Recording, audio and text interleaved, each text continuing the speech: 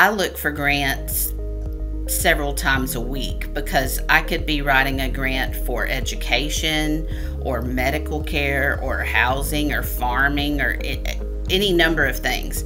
So I often find grants when I'm not looking for that thing.